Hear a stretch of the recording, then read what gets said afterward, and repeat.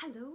Now we are gradually getting into the season of spring, so you might start noticing some flowers pop up in the garden or in local parks.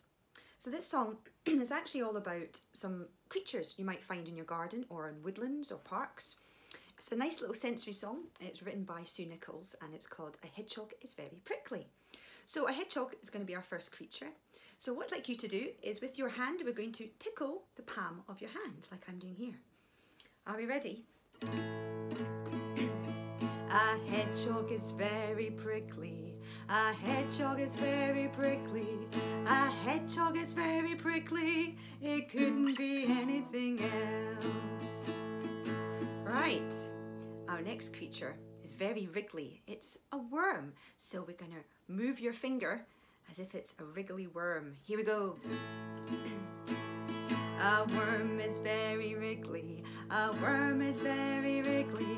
A worm is very wriggly. It couldn't be anything else.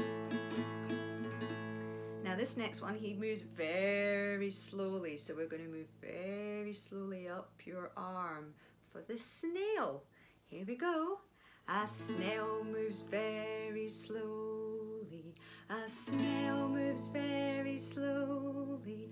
A snail moves very slowly. It couldn't be anything else. Now, next is something that's slimy and hops about. It's a frog. So we're going to hop up your arm for this next one. A frog is very hoppy. A frog is very hoppy. A frog is very hoppy. It couldn't be anything else.